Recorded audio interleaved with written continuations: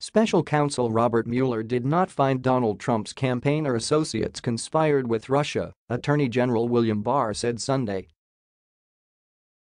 Mueller's investigation of whether the president committed obstruction of justice did not conclude the president committed a crime, but it also does not exonerate him, Barr quoted from Mueller's report. After nearly 2 years of being under the cloud of the Russia investigation, Trump's presidency is no longer directly under threat from the special counsel probe as the White House turns toward the 2020 campaign, although he still faces the specter of more legal and congressional action from the other investigations that remain ongoing. Trump and his allies charged that Mueller's report fully vindicated the president, while Democrats were already raising questions about Barr making the decision on obstruction, a signal that the fight and the fallout from Mueller's investigation is far from over. Mueller did not make the decision himself on whether to prosecute the president on obstruction. Barr and Deputy Attorney General Rod Rosenstein made the determination the evidence was not sufficient to support prosecution. The president went beyond the conclusions of Barr's letter, saying Sunday the findings were a complete and total exoneration. No collusion, no obstruction, complete and total exoneration. Keep America great. Trump tweeted. It was just announced there was no collusion with Russia. There was no collusion with Russia, there was no obstruction, none whatsoever, Trump said to reporters before flying back to Washington from West Palm Beach, Florida. It was a complete and total exoneration. It's a shame our country had to go through this. To be honest, it's a shame your president had to go through this.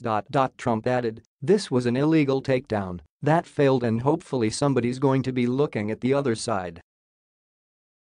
Barr submitted to Congress a 4-page summary of Mueller's conclusions on Sunday, which stated the special counsel's investigation did not find that the Trump campaign or anyone associated with it conspired or coordinated with Russia in its efforts to influence the 2016 U.S. presidential election.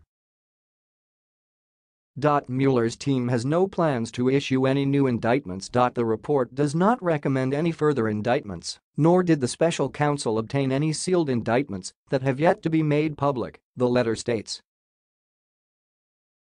Barr wrote that no one associated with the Trump campaign conspired or coordinated with the Russian government, despite multiple offers from Russian-affiliated individuals to assist the Trump campaign.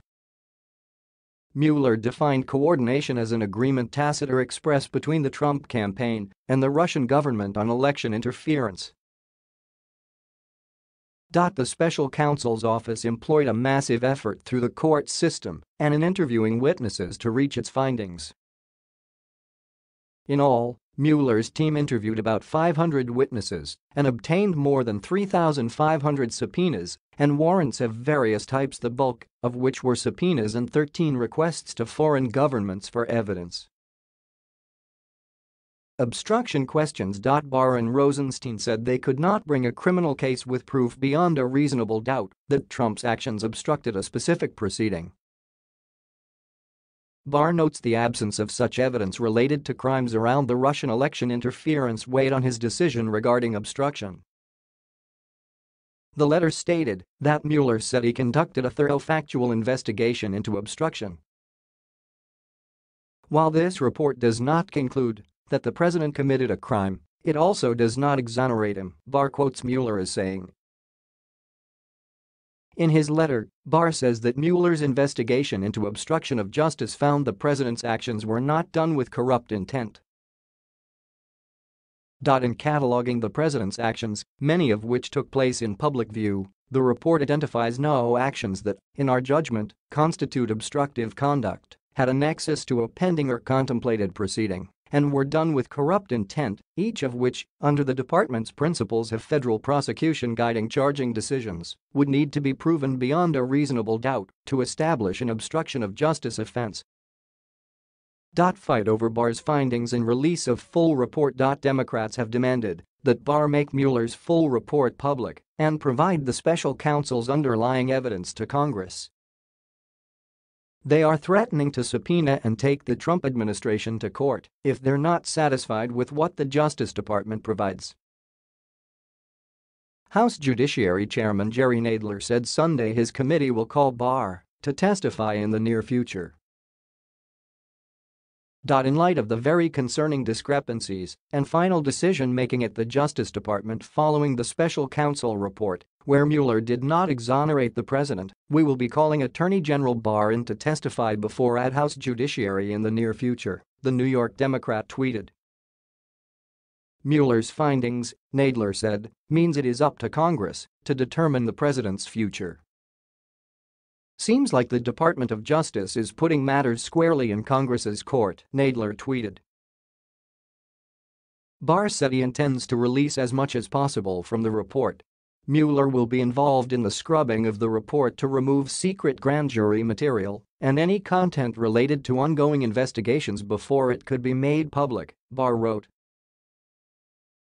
Given these restrictions, the schedule for processing the report depends in part on how quickly the department can identify the grand jury material that by law cannot be made public.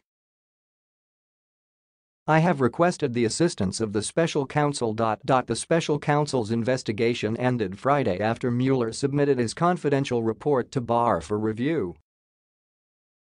Additional legal investigations. The 22-month special counsel probe led to charges against 37 defendants, which included 6 Trump associates, 26 Russians and 3 Russian companies. 7 defendants have pleaded guilty, and 1, Trump's former campaign chairman Paul Manafort, was convicted at trial. While Mueller's investigation is over, several criminal investigations are still ongoing,